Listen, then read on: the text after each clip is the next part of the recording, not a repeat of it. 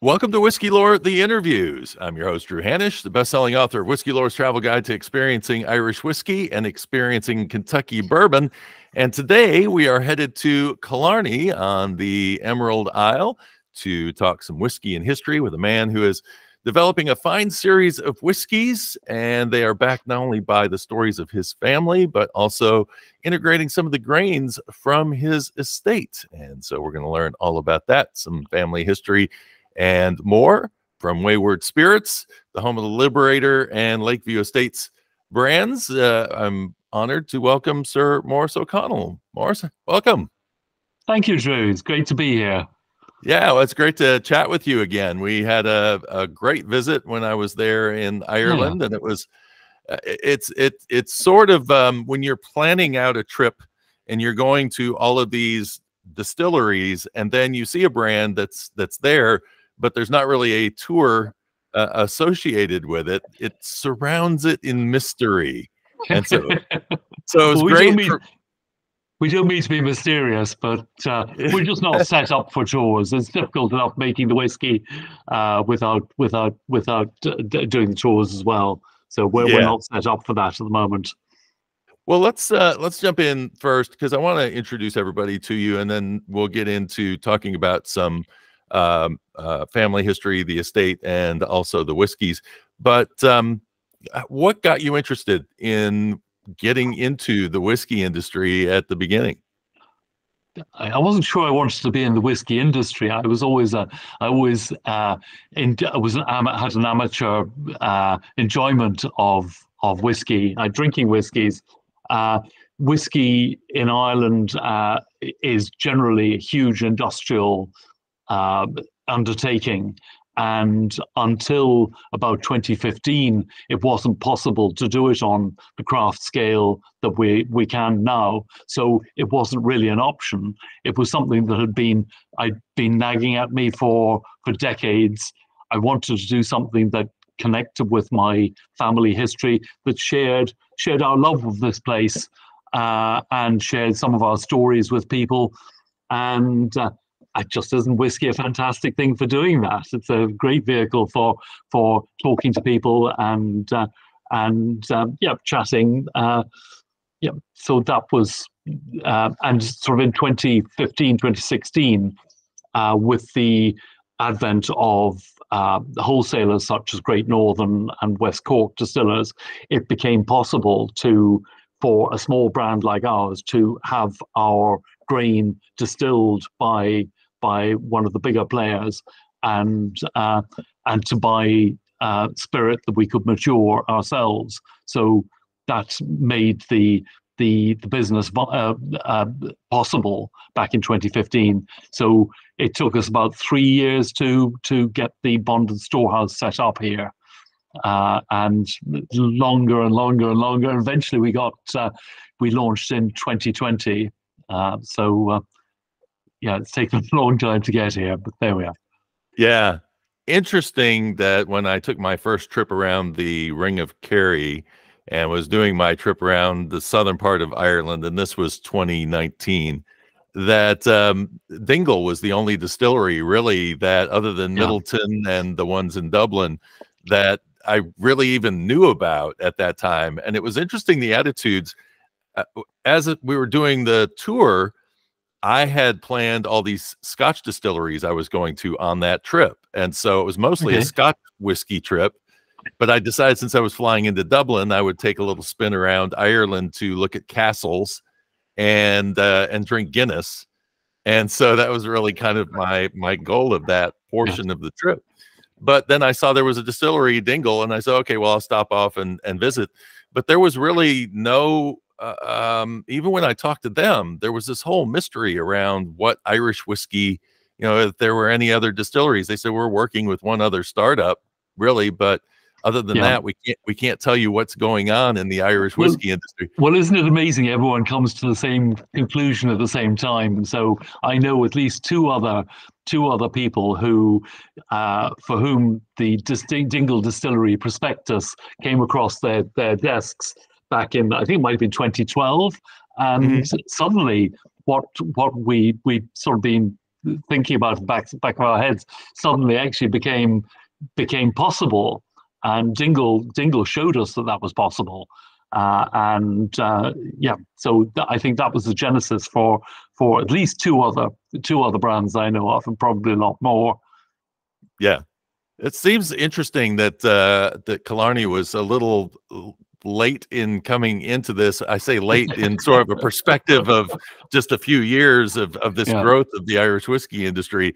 But now you have 3 distilleries or 3 different brands that are coming out of Killarney just in a very small period of time, and all within about a mile, within a mile on the same road. One of them is 500 yards up one side, the other one's 500 yards up the other side. So yeah, but it's great. I mean, there will be competition locally for shelf space. There's bound to be, and generally in Ireland there is a lot of competition for shelf space.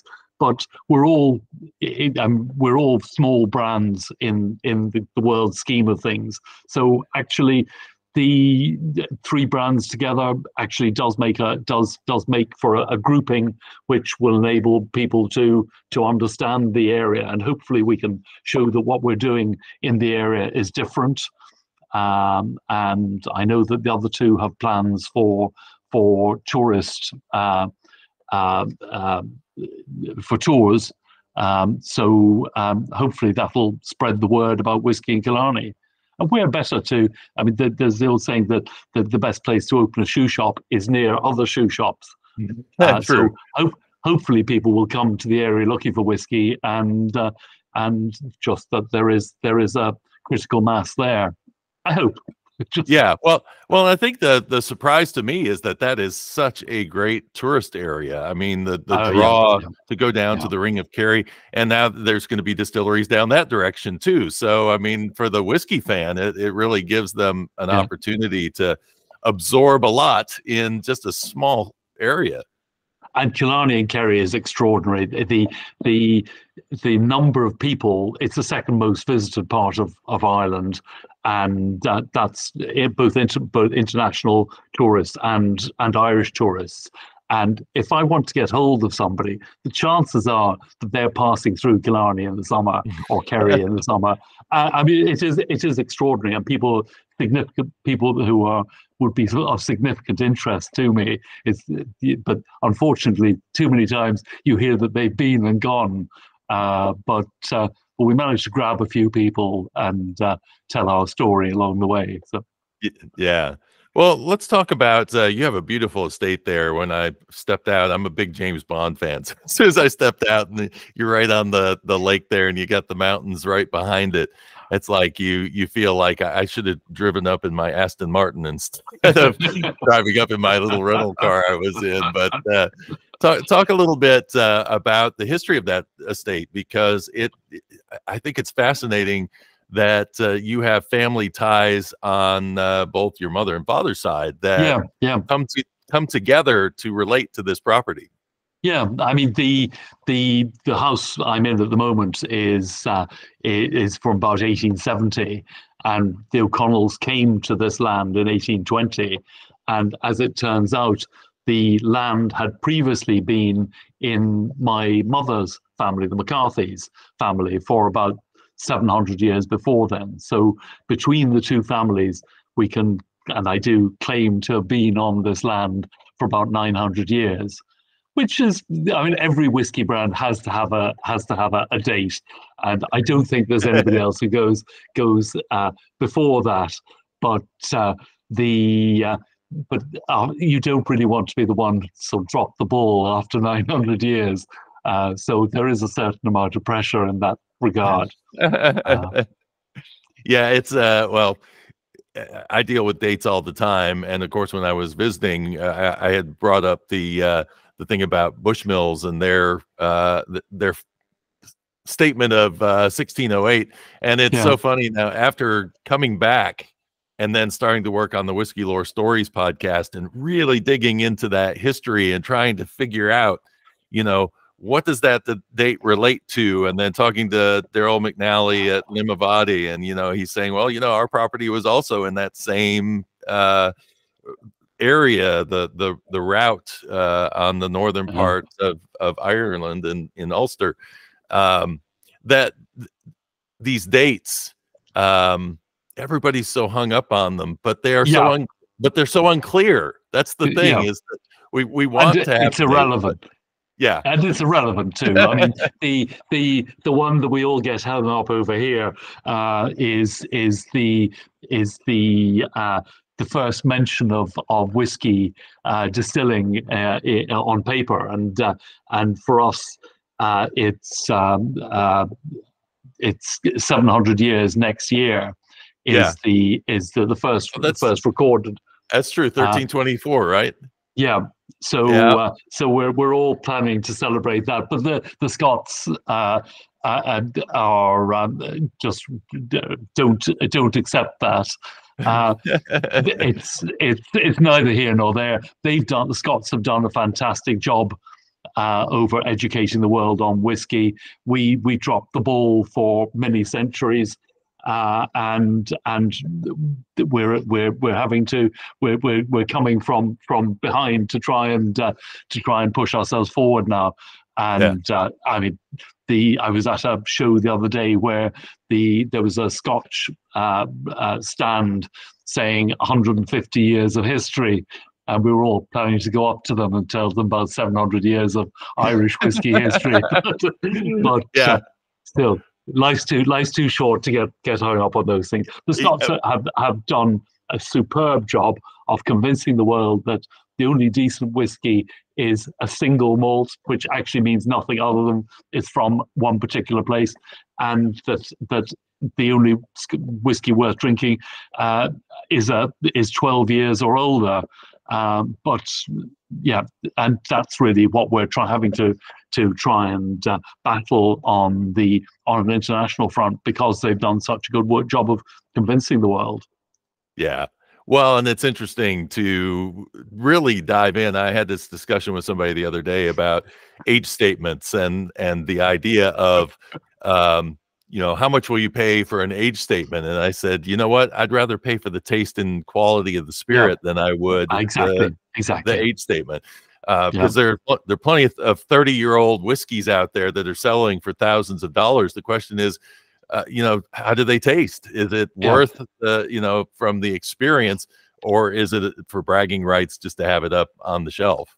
So no, it's interesting. And I think when I first got into learning about Irish whiskey, my opinion was coming from a Scottish point of view, which was, boy, when the Irish get into doing single malts, this will be, really interesting. But what I learned when I got to Ireland was the Scots can't do single pot still. And single pot still, to me, is a fascinating style of whiskey. Yeah. I agree 100%. And on age statements, we don't put age statements on our whiskey, because every batch is different, and you might find the age statement changes would have to change. And on our core range, the Liberator, Malt and Tawny Port, the whiskies that are in that range from, there's probably 10% which is 5 years old. The majority of it would be 7 years old, and there's 14-year-old in it. But we'd have to put the age of the youngest spirit in it, which would be 5 years, and it doesn't bear any relation to the quality of the whiskey. So I'd rather not just get stuck in down that rabbit hole. But it's an education process. You've got, and not everyone will understand that. Yeah. And I think if you take it from this point of view, if you had a whiskey that was 20 years old, and when you were sitting there as a blender saying, if I take this barrel that's 5 years old and I put a little bit of it in there and it makes it that much better, then how are you being cheated by not just because you're going to have to lower to a 5-year age statement, and that will stop you from creating a better whiskey than what you have. So absolutely. Interesting. So so getting back into the family history, let's jump back a bit. One of the things that I loved in doing my research about Irish whiskey history was the connection with Spain. there, the idea that that you had Spanish ships bringing up, I found in the 1700s mentions of Spanish hogshead barrels being used by Irish distillers. So, we talk about when did they start using these barrels, what types of barrels were they using, but there was this great connection between Spain and Ireland. And yes, I mean, it was very fashionable, even back in 1450, when my O'Connell family were in a McCarthy castle, and they were guarding it for the McCarthys, my mother's family, and the two families are interlinked over the centuries. But in 1450, we were down the coast here in a place called Ballycarbery Castle, importing wines and spirits from Spain and Portugal, which was the height of fashion in those days. And there were a lot of Spanish people living here, having leather. They came over with leather making skills, and it was a recognized trade. So we try and use casks that have a connection with our family history. So we've started off with port. And we have some sherry casks as well. I particularly like port. That's why we started on that one.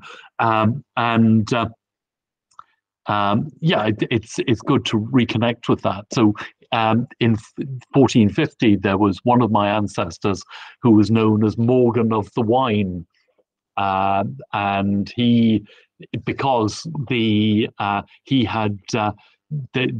his brother lived in the same castle. And the McCarthy chieftain was coming to visit them with a view to giving one of them a promotion, and they were both vying to entertain the McCarthy chieftain. And he said, "Well, look, whichever of you has your meal ready the first, I will come and dine with him." And so the Morgan was living on the first floor of the castle, but his canny brother Maurice, after whom I'm named, lived on the ground floor, and sort of thought of it and blocked up the door to his brother's first floor access, so that he wasn't able to get in any fuel to cook his meal with. But Morgan of the Wine was so called because at the time they were importing Spanish, what they called licorice, but was actually a brandy, and he used the brandy to cook the meal, and then was the first to have his meal ready for the McCarthy chieftain, and got the promotion because of that. So my namesake didn't come out very well after that, but there we are. How do these stories just flow down through the family? I mean, it's fun to hear these. Oh, absolutely. You won't find them in history books. No, and I must say I'm rather more interested in the anecdotal side of history than the dates. Mostly because I can't remember most of the dates, but we were, as I say, we were there importing wine and spirits from 1450, and that was a legal business in those days.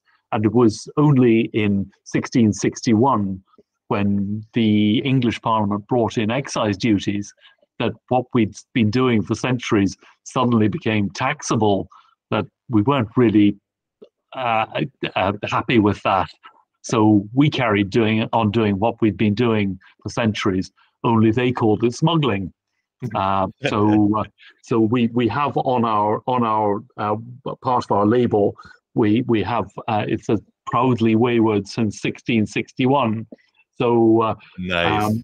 We date our waywardness from having to start becoming smugglers. We were doing that for quite a while. So the prior to that, the castle, I take it Ballycarbery Castle does not exist anymore. Is there It does. It does. Okay. Does. And for some quirk of history, I'm still Lord of the Manor of Ballycarbery Castle. Okay. Which I've always imagined gives me a sort of droit de seigneur over the virgins of Ballycarbery parish. But since they're nearly all bovine, it's not something I've actually made any use of. But it's it is still there. It's been a ruin since about well, Cromwell sacked it in 1628 or thereabouts. Cromwell's troops, Yeah. and it's been a picturesque ruin ever since. It's amazing it's still standing actually after all that time. How far is it from where you're at? About 25 miles. Okay. Is it on the right on the coast? Yes, it is. Okay. Near, and I don't know if you went down to Skellig 618, our neighbours Yeah. in Carsavine, who now got whiskey out. They look out over it, and it's part of their story as well. So it's nice to spread the love. I was going to say, do they ask you for rent to look over it and make sure everything's? No, my wife thought it would be a great idea to buy this ruin, but in Ireland we have such difficulties with public liability that if anyone falls or hurts themselves, you would be sued. So I think we don't need any more risk like that. So it was interesting. I would hear the name Cromwell while I was going around the island, and usually with a spit after it. Yeah, as an American, that was the tricky part of me doing a series on Irish whiskey. I didn't know that much about Cromwell. To me, Cromwell was that bump in the road in the midst of the English monarchy, where all of a sudden, they're out for a little while, they're back in. But we don't get a lot of his history. Then when I had to start, I would talk to people there about history, and I would say the name Cromwell, and I would get this look. And then as I started doing the research and started telling the story, it was interesting looking at it as an outsider, but it was also touchy because it was like, I know I have an Irish audience that's going to be listening to this, and I'm going to try to be as evenly handed about this as possible. But he's not very well loved. Why be even-handed? There's no point in being even-handed after all this time. Yeah. But basically, in the early 1600s, a guy called Guy Fawkes, Catholic, tried to blow up the Houses of Parliament and upend the English Parliament, and so began suppression of the Catholics, and the English brought in the penal laws, which basically prohibited Catholics from owning land, being in any business, being in any profession, being educated, or having the vote. And these are some of the things that my forebear Daniel O'Connell, known as the Liberator, was involved in upending. But it took many hundreds of years. So Cromwell was over to try and suppress any possibility of Catholics rising up and rebelling. Yeah, it's plus he apparently Wexford and Drogheda were kind of sore points too, where those were the ones that were tricky for me because I would read somewhere that said, that it's taken, like Drogheda, the situation there where basically it was kill anybody that had, men, women, and children were being killed. And then I'm reading other versions that are going, no, it was the men that anybody who had a weapon in their hand was the one. Right. So it's like you read that and you go, okay, how do I cover this? But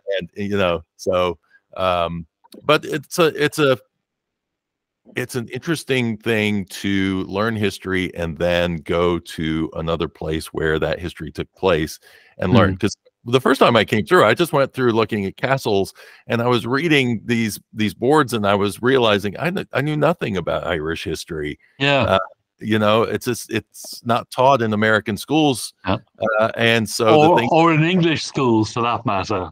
So there's quite an education piece in the UK trying to tell people about our history, and it's all such a long time ago that there are people for whom it does feel as if it's yesterday, but it was a long time ago, and we're as a nation we're sort of quite forward looking now, and I think it's better if we're looking forward rather than yeah. So reliving past problems. So there are no more connections with your family in history. Talk about who the wild geese were and your family's connection. The wild geese were, because, as I told you, under the penal laws, Catholics weren't allowed to be in any educated order. So if you wanted to make a name for yourself, if you wanted to do anything, make something of yourself, generally you had to go off to the continent to either be educated or go and fight in wars on the continent. And there was a group called the Wild Geese who went and fought in a regiment of Irish second sons, usually, who went off to fight in wars on the continent. And one of my ancestors was the last colonel of this Irish brigade, a man called Count Daniel O'Connell. But yeah, they were extraordinary people in extraordinary times. And what the sort of two sides of it were that after we left Ballycarbery Castle, we moved up the coast to a place called Derrynane, which is the second most beautiful place in Ireland after here. And we carried on smuggling there, and it was ideal for that because it was a natural harbour hidden from the sea. So the revenue ships would go past and not see what was happening. There were mountains surrounding it, so people couldn't get in. And anyone who did get in, who wasn't either an O'Connell or an O'Sullivan, tended to stick out.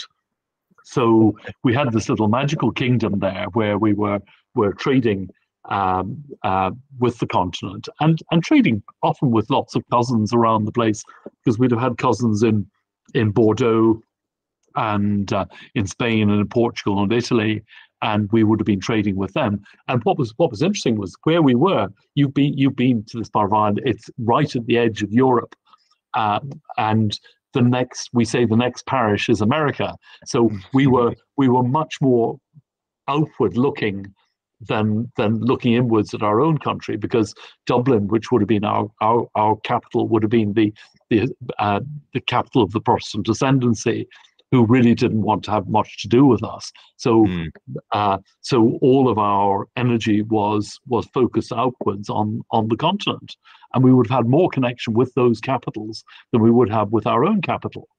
And so one of my ancestors, another Maurice O'Connell, there's a lot of Maurice O'Connell in this story, a guy known as Hunting Cap, because the English brought in a tax on gentlemen's hats. And to stick two fingers, he wasn't really having that either. So he started wearing a velvet hunting cap. So he's known as Maurice Hunting Cap O'Connell. And he had a fleet of 7 or 8 ships going to and fro from the continent, importing luxury goods. And the trade in the other direction would have been the animal hides and salt and things like that, but also young men going off to make their fortune on the continent. So it was very present in their lives that you had to go off and make your name elsewhere. So it was an extraordinary time, an extraordinary generation of people. It's interesting that there was a velvet cap whiskey. Do you think it has any relation? No, it doesn't, because there's a race. We were actually originally going to our brand was originally going to be Hunting Cap whiskey. Okay. But the people I spoke to said, "Oh, well, that's going to upset people who don't like hunting." So, and then we found that it was possible to name it the Liberator instead. So that was a much more resonant name for us. So let's get into the story of Daniel O'Connell, because he is a very interesting person, extraordinary man. Yeah. Yes, who has connections here to the United States and has connections to was it Belgium or oh, right. Okay. Yes. Yeah. Connections everywhere, actually. So the Daniel O'Connell, so Derrynane, Hunting Cap, Hunting Cap's nephew was a man called Daniel O'Connell, and Huntingcap basically adopted his nephew and arranged for him to be educated in France. At this time, Count Dan, who was the last colonel of the Irish Brigade, was a general in the French court, and he arranged for Dan to be educated in France because he couldn't be educated in Ireland. And so Dan went over to over to France, and that coincided with the start of the French Revolution, and he saw the bloodshed of the revolution, and he vowed that he was going to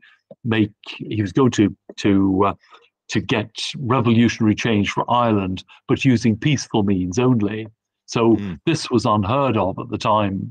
Revolutions are not peaceful, but people like Martin Luther King and Gandhi both acknowledge his influence in their autobiographies. Frederick Douglass, who you guys know, came to Dublin to learn from Daniel O'Connell. The reason he came was that when he was a slave, he would hear his masters cursing the name of Daniel O'Connell. So he realized that this was the guy that he had to meet. So he came to Dublin to learn from Dan, and thereafter started calling himself the Black O'Connell, because at the time Dan was very involved in anti-slavery campaigning as well. And where we were down in Derrynane, they were very hospitable hosts down there. So people would come from all over Europe to come and learn from Daniel O'Connell. Often there would be 30 or 40 people around the dinner table who'd come from all over Europe, and one of them was a German prince who wrote a book about the O'Connells, and this got to reference your point with Belgium. He gained a certain amount of fame in Belgium to the extent that when Belgium got its independence from the Netherlands in, I think, 1830, they decided they wanted to have a constitutional monarchy. So they approached, some members of the Belgian cabinet approached Daniel O'Connell and asked him if he would allow his name to go forward to be on the ballot to become King of Belgium. So yeah, unfortunately, Dan said no because he still had too much to do in Ireland. But being part of the Belgian royal family might have done me a bit of good at some stage. But yeah. Well, there was a prior to the Acts of Union, there was an Irish uprising / revolution, Wolfe Tone, that whole time period. Did he take part in that at all? No, not really. He was in the background there, so it's not really part of his. As a young man, although he had eschewed violence, he got maneuvered. He got maneuvered into a duel with a man called Destaire, and basically he was set up because Destaire was a crack shot in the breast shot in the British Army. So Dan got forced into this duel with him, and it was assumed that he would be killed and he'd be out of everyone's way and not be a pain in the backside of authority from then on. But as it happened, Dan shot him and killed the man, and he regretted this for the rest of his life. So that also brought him on towards peaceful protest. And what he did was basically he used his oratory to mobilize the people of Ireland, which had never been done before, and got their voices heard for the first time, and forced the English Parliament into recognizing Catholics and giving us a voice. So and that was hugely important for Ireland, although and for that he is known in Ireland as the Liberator. Yeah, and Catholic emancipation. Yeah, and often Catholic emancipation is you've mentioned that to people and their eyes glaze over, but there's much more engaging stories about anti-slavery campaigning and he campaigned for Jewish rights, for women's rights. Basically, anyone who was downtrodden, he was on their side, and he was a complete pain in the backside for the establishment, to the extent that our company is called Wayward Irish Spirits, and the name comes from an insult that the British Prime Minister Robert Peel leveled at Daniel O'Connell. He called him that wayward Irishman. So we've sort of taken that on with pride. So yeah, there's he wasn't universally popular, but but internationally he had a huge following. It was interesting seeing the connection with him and Father Matthew, who I cover in the first episode I do on. Right, okay, yeah, we sort of gloss over that bit. Yes, Father Matthew was a temperance campaigner, and Dan became very friendly with him towards the end of his life, and joined the temperance movement himself, which doesn't really fit with the whiskey, but there we are. Everyone's allowed an aberration at some stage. Well, Jack Daniel, it'll be good for you to know, became a primitive Baptist, and they were against whiskey. So he actually gave up his business to become a primitive Baptist at the end of his life. Yeah. Well, Dan funded his son to set up a brewery in Dublin, in competition with a certain Protestant business who continue to this day, and he was basically setting up a Catholic stout to encourage people to buy Irish that were. But it folded quite quickly, because nothing is as good as Guinness, unfortunately. Yeah. So he did he ever? Because I know Father Matthew actually spent some time in the United States. Did he ever go on any traveling campaigns in the U.S.? No, he didn't. No, there's too much to do here. Yeah. Well, I know there was a little bit of frustration with Father Matthew when he went over, because he threw away all of his anti-slavery rhetoric at that time, because he didn't want to upset anybody. Okay. And so that kind of made me wonder, did Daniel O'Connell get a chance to also make the move over there to support Frederick Douglass? He wasn't really very interested in avoiding upsetting people. It wasn't really in his makeup, and there was a lot of Americans who wanted to fund Dan's movement, and there was one particular guy, I think he was called Stevenson, who was the U.S. ambassador to London, and offered to give to fund Dan's work, but Dan refused, calling him a slave breeder. So he wasn't very subtle at the best of times. But so Stevenson challenged him to a duel. And because he was a pacifist, he turned it down. He was able to avoid that. Yeah. So this is what's interesting about going back and doing all this research on, because I'm working on my Tennessee whiskey history book right now, and this idea of duels. It's amazing how many famous people were actually in them. I'm covering President Andrew Jackson. He carried a bullet in his body for the rest of his life that was near his heart, because he got into a duel. But what was interesting about reading about it was that he had he was not a good shot. He was the guy he was going up against, Charles Dickinson, was an expert shot. And so the question was, how is this guy going to survive in this duel that he's pretty much at a loss, especially if the other guy gets to shoot first? Well, his second said, I want you to shoot first. If we can get you to, I want you to shoot second. If we can get you to shoot second, because I have a plan. So what his plan was he told him just stand there strong and don't move a muscle, and I will get us out of this. So basically, when the expert shot, Charles Dickinson points his gun. The second is the one who calls for the shot. So he turns to Andrew Jackson and says, "Are you ready?" And then Dickinson's standing over there waiting for him to turn around and say, "Are you ready?" But he doesn't. He just goes, "Fire," like that, and never looks at Dickinson. And Dickinson's startled, so he just like, you know, shoots the gun and doesn't take a strong aim.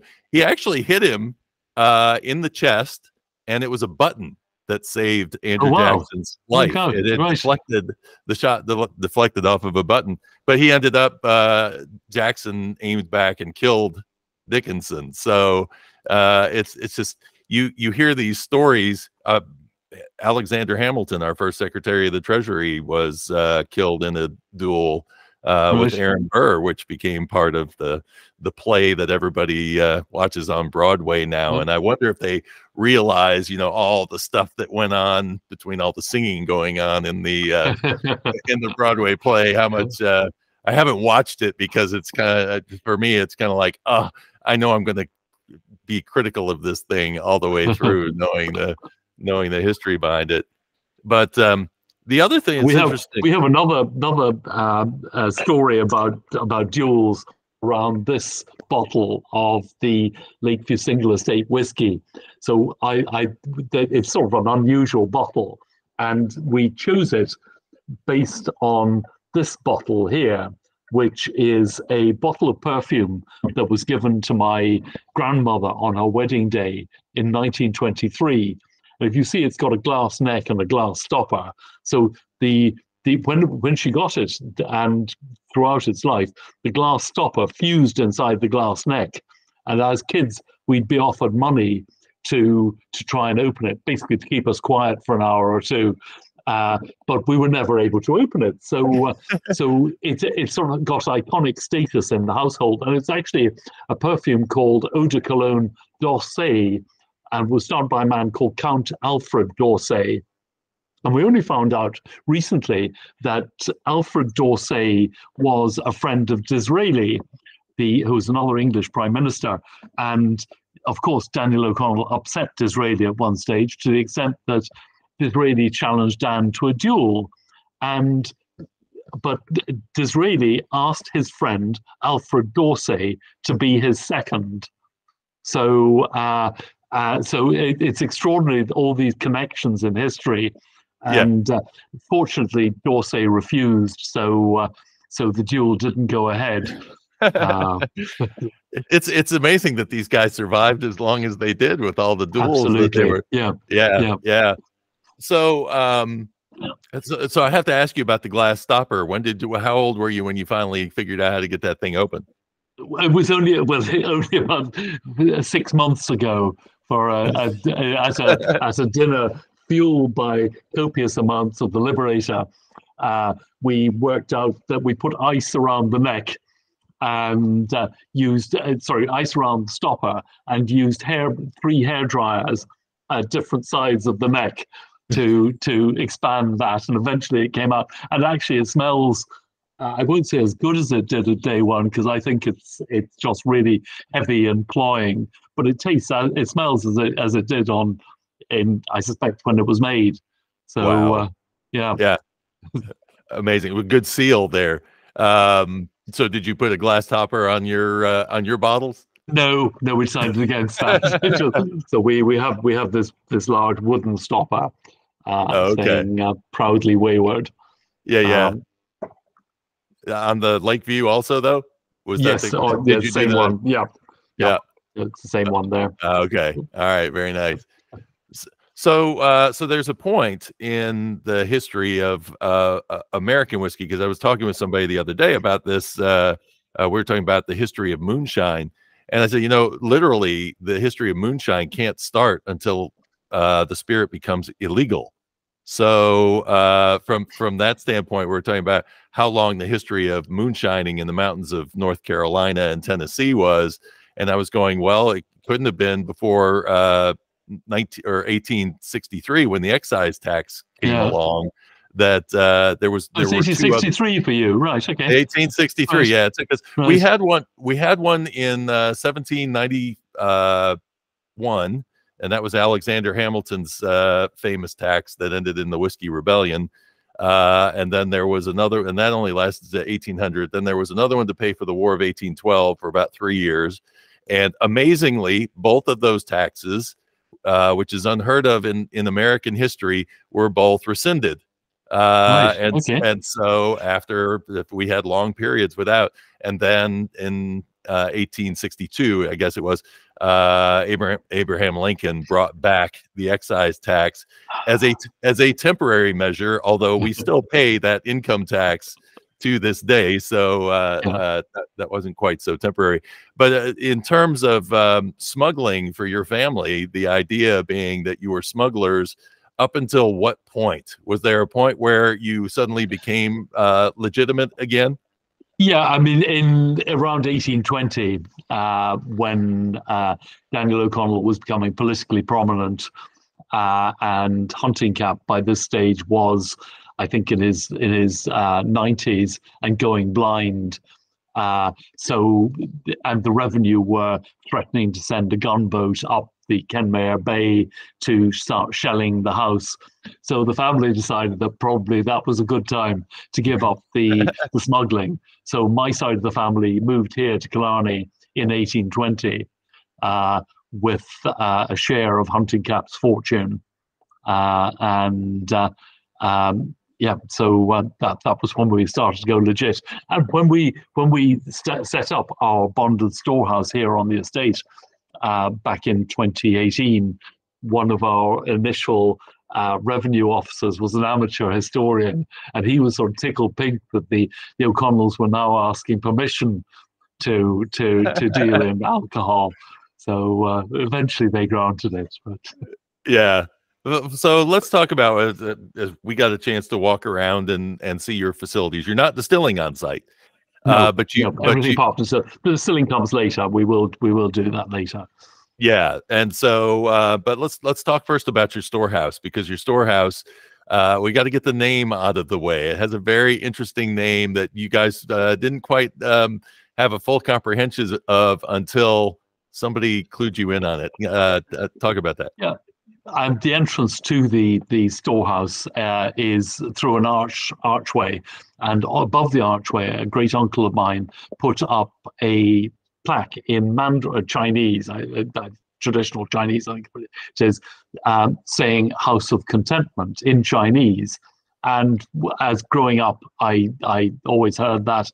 It didn't really mean anything to me until my father-in-law was then working in Hong Kong and brought a rubbing of it out there. And they said to him, you do realize that's a euphemism in Chinese for brothel.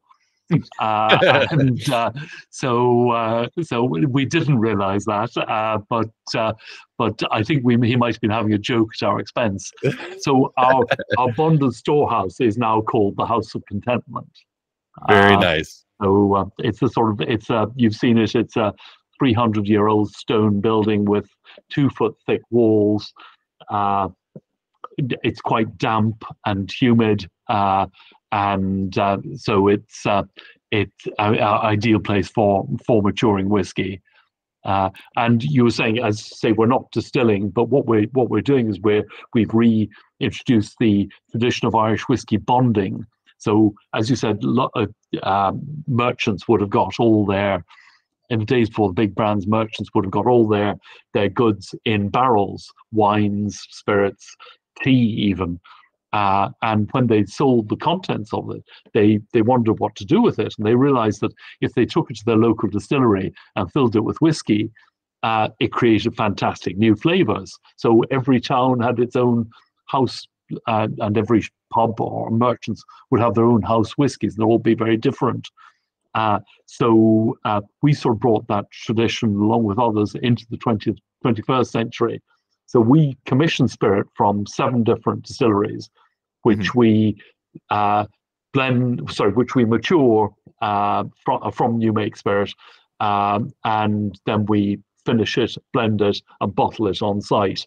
So basically, we're using these as components for different whiskies. First whiskey that we brought out, which is this one, which is our malt and tawny port, is a vatting of whiskies from Great Northern Distillery and Cooley Distillery. Nobody had done a vatted whiskey in Ireland for decades. It just seemed to me to be an obvious thing to do, and it was a sort of sign of where we're going with from here. So eventually, you might find that we have whiskies being produced that have components from 7 different distilleries. So that way, we're not just rebottling spirit from other distilleries. We are making it our own. This, whether you like it or not, is very different to the spirit that came to us in the first place. So yeah, we're making it our own, yeah. So let's talk about that process just a little bit then. In terms of what you're doing, are they aging in bourbon barrels initially and maybe getting it to you at a certain age, or are you doing the entire aging on site? Mixture of both. To start with, we bought some mature spirit, but I think there was some older spirit, but most of it was 2 years old when we started. So at this stage, it's 7 or 8 years old. Yeah. And from then we've bought a lot of new make spirit, which is maturing, and is now a lot of it is 3 to 4 years old now. So we're bringing that on stream as well. Mm-hmm. We'll talk about the idea of a vatted malt too. Is there a difference between a blended malt, like if we're talking about a blended malt whiskey from Scotland versus a vatted malt? Is it really kind of the same concept? It's the same thing. Okay. But vatted sounds nicer than blended. I mean, if you're trying to explain to someone the difference between a malt whiskey and a blend which has grain whiskey in it as well, you don't want any more complications in the naming of it. Yeah. So what are the connections that you have in terms of family connections to the barrels that you're bringing in? Yeah, and it's really important to us, that the barrels are really good quality. So it's important for us that the liquid that was in them beforehand is really good, and that it's coming from a decent supplier who looks after their casks. So the port casks that we have, I can't say where they're from, but basically we're buying direct from the Kinta, so we're getting them really fresh. So this is a tawny port cask. You can see the color on that. We're getting the casks refilled here within 3 weeks of them disgorging in Porto. So if we bought them through a wholesaler, they can be sitting around for 6 or 9 months getting dried out. But these are really fresh and make a big difference to the whiskey.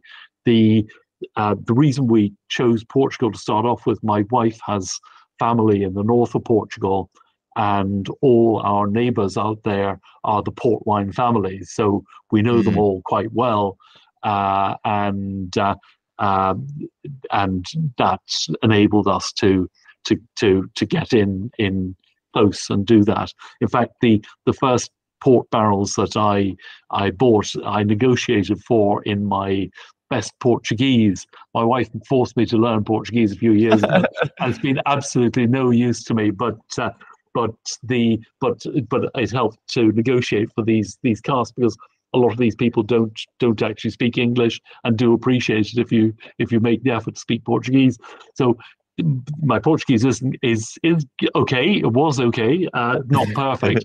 So my wife is actually surprised that I didn't return home with a bathtub or something instead of some barrels. But fortunately, it turned out all right. Yeah. So when you're working with these fresh barrels, though, I mean, they could probably be pretty aggressive in terms of impacting their flavors on a whiskey. Yep. Did you have any situations early on where you went, whoa, I've just created a new barrel of port wine here rather than a whiskey? There is that. I mean, one guy, we did a special release, which basically what we do is that when we finish them in the port barrels, the first the first refill of the barrel might be for 9 to 12 months. The next one might be for 15 months, and the third one might be for 2 years. So we will blend the three of those together to create our malted tawny port finish, because the first fill is, as you say, quite aggressive, and someone remarked that it's almost portsky, which wasn't quite what we were looking for. So sometimes you have to blend that out. But if you don't have the flavor there to start off with, you can't. There's nothing to blend out. Yeah. So it's important to get that impact. But the first fill is often a little too aggressive for retail, although the geeks love it. Yeah. I mean, the longer you can leave it in the cask, the more the geeks love it.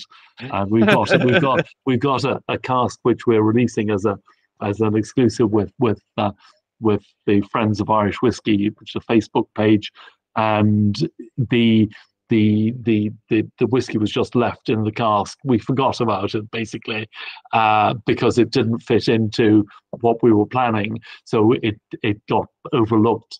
And it was in the cask for about 19 months. And so we also had some grain, which had been in the cask for about 22 months, which was too long. They're together. They've been vatting together in a bourbon cask now for the past almost 2 years. It's really, really, really aggressively fruity, but they love it. And it would be what I like to dip into occasionally as well.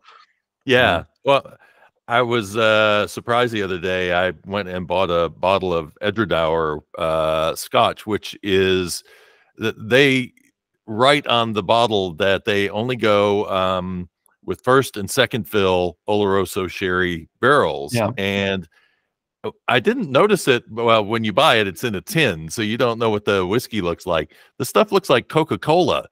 It is the darkest. It is the darkest whiskey I have ever that isn't a bourbon, because you'll find, cask strength bourbons that might be that dark, but you're not going to find Irish whiskey or Scotch whiskey usually that dark. But it really does speak to that first fill being very aggressive, and I don't think a lot of people realize that some of these distilleries will utilize a barrel for 20 years on the first run, and then they'll use it again for another 20 years, and then they'll use the third time for another 20 years, and that each of those different stages creates a different impact on the whiskey. Yeah, and that's the secret of blending. Well, that's what blending is about: just making the best of those three, and not overpowering, not making it overpowering. But there is a case for it being overpowering from time to time. It's just it can be lovely. So let's talk about the Lakeview single estate whiskeys that you're working on right now, because this is my new baby.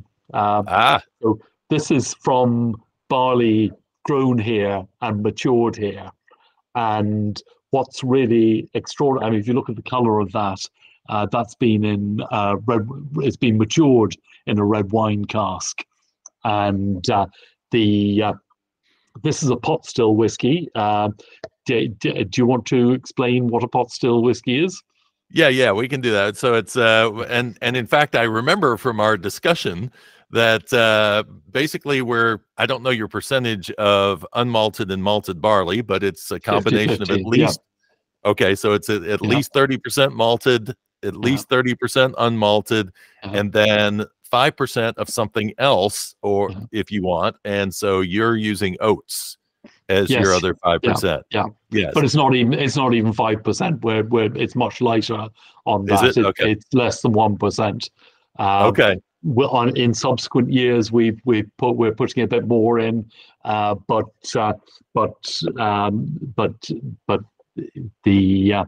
we will keep keeping low amount of oats in it, because the 50/50 works really well, so this was from barley grown here in 2019, and it came back to us from, it was distilled for us by Great Northern Distillery, and came back here for maturation. And what's really interesting is that this is only 3.5 years old. When you were here, I showed you. I was telling you how we say in Killarney, we talk about having 4 seasons in an hour, and that's not just rubbish we tell tourists. It actually exists, because we have really changeable weather here, and each of those changes in weather causes the whiskey to interact with the cask. So the way whiskey is maturing is it's going into the cask when it expands, and when it contracts again, when it gets colder, it comes out of the whiskey, and it's going through this layer of charcoal on the side of the barrel where it's been burnt, and that's purifying it over time. So pot still whiskies generally are not drinkable at 3 years old. You're normally having to wait 5, 6 years old. But because of our microclimate here, we're getting much more interaction with the cask. And I've been saying that this should make our whiskey mature more quickly. But now that we've actually got it in a bottle, I can actually prove to people that actually it does taste. Most people are saying it tastes like a 7 or an 8-year-old whiskey. And it's been extraordinary to be able to prove that to people at long last. Yeah. Well, it's interesting to me that pot still whiskey, to me, in the U.S., we're exposed to, well, now we have green spot and yellow spot, but redbreast was really it for the longest time. And being at a 12-year age statement, to me, I like them younger. So from a pot still standpoint, because I think there's so much of that early character that comes from the your pepper notes, the nice grain notes that you get in, and the oiliness and the oiliness.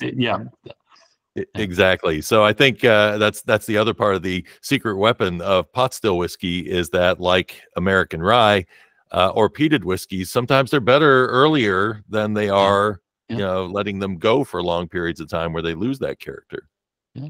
Well, we'll see how it matures. I mean, the maturation isn't a straight line, unfortunately. So it can go in and out of being good and bad. I mean, sometimes you go to a cask and it's really not doing very well. Then you come back again 6 months later, and it might be tasting really well. So you're riding a tiger a bit. You don't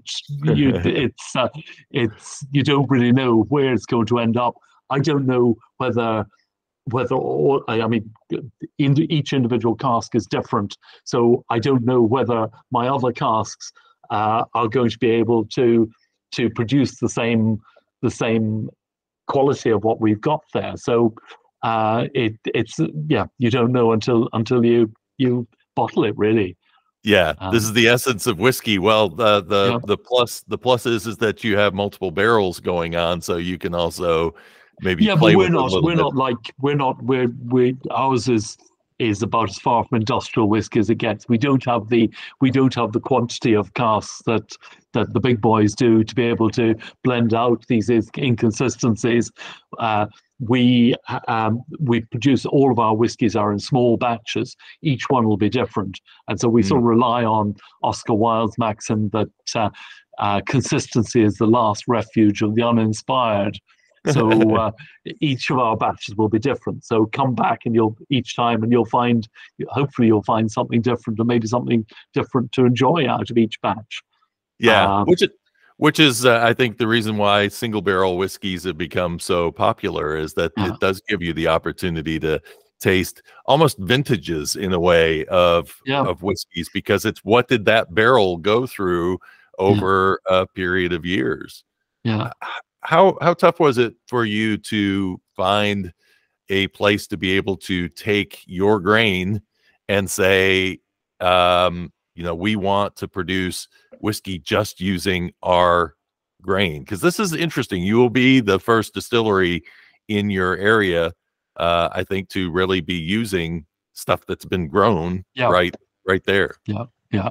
Well, it's very rare in Ireland for the grain and the maturation to be in the same place. And I think those are the two where something is distilled, a distiller will tell you something different, but where something is distilled doesn't. If there's no sense of place to where something is distilled, the type of still, yes, but if and if it's distilled by a Scotsman or distilled by an American or an Irishman, is that going to make a difference to it? I don't know. Everyone is different, but where the barley is grown can be shown to make a difference. And we are now showing that where the whiskey is matured makes a difference. So getting it distilled, we had it distilled by Great Northern, and they were very good to us. They kept our grain separate. What was more difficult was the malting of it, because when we first started, our first crop was 10 tons, because we lost half of it in a storm, and so we had 5 tons of malted barley, and the malting is an industrial process in Ireland. And I took it to the 2 malting companies, and they said, oh yeah, one of them said our batch sizes are 100 tons, the other was 120 tons. They said, give us your 5 tons, we'll give you 5 tons out the other end. But that wouldn't have been mine. Right. So we found a guy up called Gareth Heaton up in Naas, up the way up to Dublin, and he malts in 5-ton batches for us. So for better or worse, it is my grain. It's malted alone. It's distilled alone. So if it's bad, well, there's only me to blame. If it's good, hopefully I'll get some credit for that. So the malting was an issue, and it's also really expensive to do it in the small scale. I reckon it costs us about, to grow the barley and to distill it and mature it, it's costing us about €1,100 a ton. Whereas I can go out and buy malted barley wholesale for about 450, 475 a ton. So hopefully people will realize that the provenance, there's a value to that. I think there is, it's. But it was important to me to be able to stand behind it all the way and say, this is the product of my land, that this is the spirit of this place, and so that's been a really important thing for us.